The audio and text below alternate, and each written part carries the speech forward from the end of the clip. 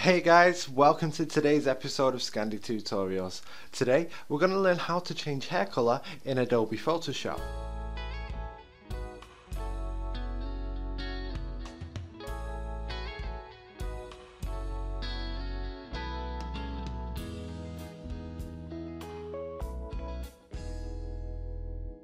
So the first thing that you want to do, as always, is drag and drop the image that you're going to use into Adobe Photoshop, and I'm going to use this lovely image here. Now I'm going to change the hair color to a sort of brown color first, then we're going to move on to black, and I'm going to show you how to add shine to the hair and also try to make it look a bit more real by adding a layer mask on so you can see all the skin and kind of blend it all in. But anyway, let's just get straight into it. So on your original background layer, you want to create a new adjustment layer and select selective color, which is right at the bottom there. And then you want to select the colors and make sure it's on reds, and make sure that relative is checked. And you want to mess around with the cyan, the Magneta, the yellow and the black as well. So you can pretty much do all of your adjustments in here if you need to. Obviously if you're going to go for something really dark, like if you're going to go black, then you wouldn't be able to do that in here, but just to show you quickly what you can do, I'm going to try and make it as brown as I possibly can, but without going too far.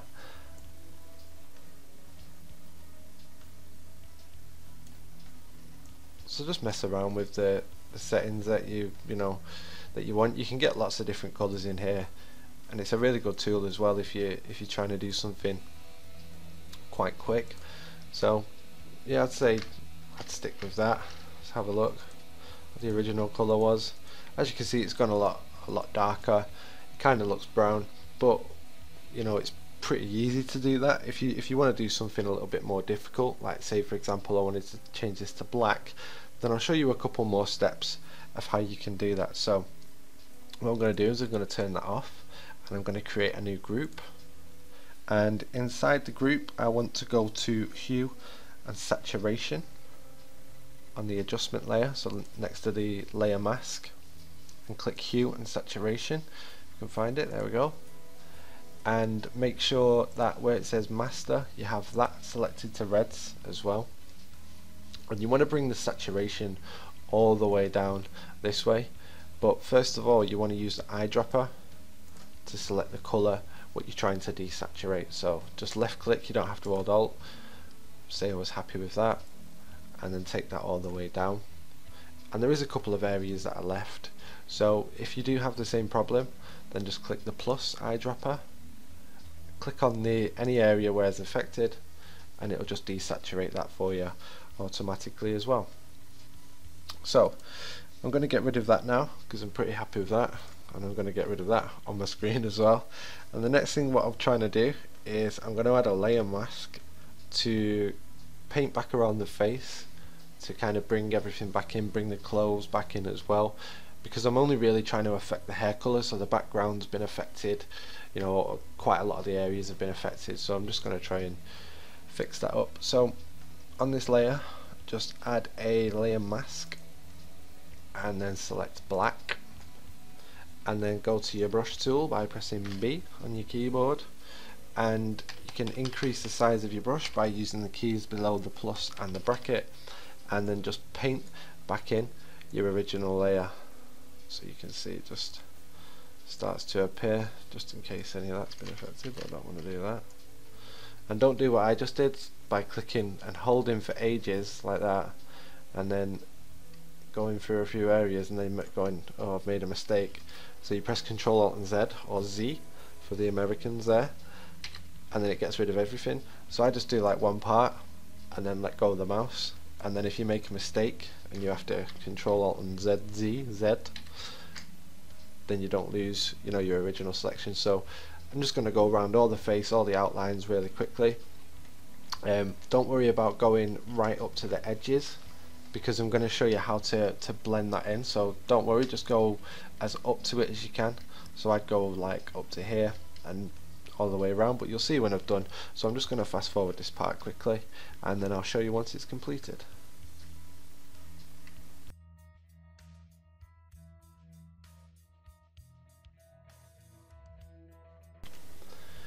Now once you've gone around most of the edges, as you can see, we've still got a couple of problem areas, like at the top here, where if we go over it, then it's going to show the hair more brightly, or here or down here.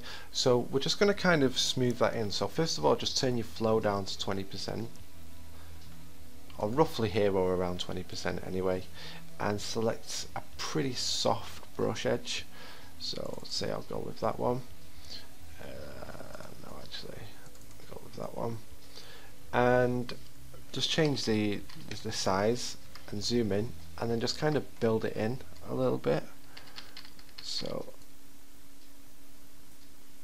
and it's just not as strong, but you still get the skin color coming through. And then just go over all the smaller areas with that. But if there's any gaps like here, I'm going to show you another technique to build that in here, because obviously you're going to see hair there, but just build up to your edges using this, and then once you've gone all the way around, I'll show you what to do next. So I'm just going to fast forward this part quickly just while I go around the edges.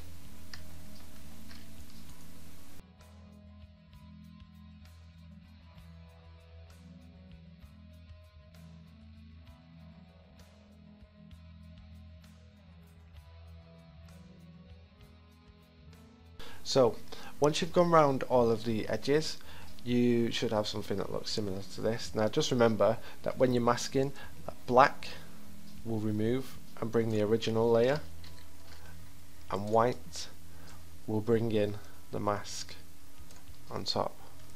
So just bear that in mind. Obviously if you make a mistake and you try to go to the eraser tool or something like that, when you're masking, it's always black and it's always white, to kind of do the polar opposites, if you see what I mean. So anyway, you want to create a new adjustment layer, and this time, should I say, click on curves, and then you want to change the lights and the darks of the image. So going down this way takes it darker, and going up this way makes it lighter, and I always like to grab at 2 points, so I'm just going to grab about here and bring it down. But don't worry about what it does to the face, because we're going to bring that straight back, and then grab on this side, kind of add a little bit more light to it. Yep, say I was happy with that, it looks pretty natural. And then click that off, then go back down to your mask layer, hold Alt, left click and hold on the mask, drag the mask onto the curves, the white square, and then let go, and it's going to ask you to replace layer mask, and click yes. So what that's done now is it's brought the original skin back, but also it's kept the black of the hair. Now obviously because of what I've done, it's, I've not gone right up to the edges, but I'm just trying to just focus on the face just for the sake of time, because I can't make over 15-minute videos until I get to 500 subscribers. So if you've got a second, just subscribe here, and I can make more in-depth detailed videos. I did want to do a few other hair colours. I wanted to show you how to make it blonde as well, but just because of time constraints I can't. But anyway, next, make a new layer on top, and select your brush tool by pressing B, and change the blending mode to colour. Then once you've done that, what you want to do is just paint into the areas kind of where this skin left. So press Alt and select a colour. I'm just trying to get a light colour, and then just paint in any little like small areas where you want to see the skin under the hair. Oh no, I've changed it to hard mix. You have to click away first, and then it deselects that, and then you're back over here then. It's my fault. So just kind of paint in any little areas in and around the face.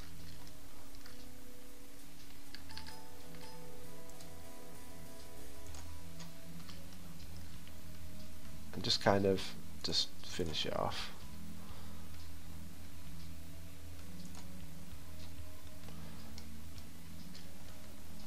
I'll just keep that as it is. Obviously it's for the sake of changing the hair colour, not perfecting masks and stuff anyway. So there you go, that's pretty much how you do that. Now I'm just going to show you how to put some highlights in and bring in the lighter tones in the hair.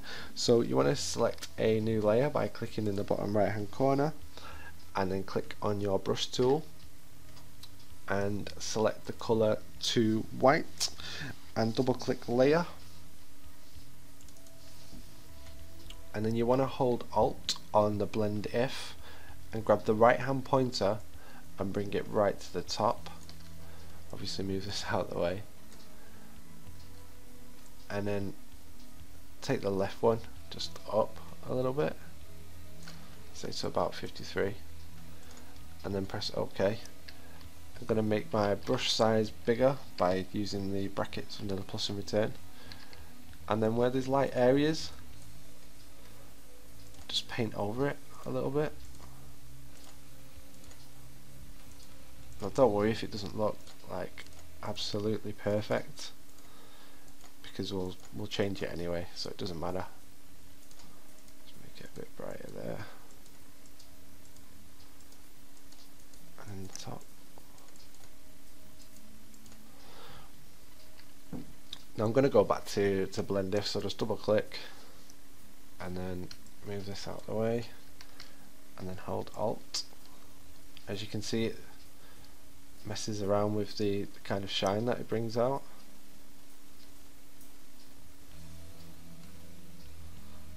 So I'm just going to keep that about there actually, and then press OK. As you can see from the way that the light's coming, it keeps it kind of in proportion with the light, but also it makes it look a little bit more natural as well. Now I hope you like this tutorial anyway, guys. Please do hit the subscribe button so I can make longer, more in-depth tutorials where I can spend a lot more time on it as well. But I hope you like this tutorial, and please like, share and subscribe.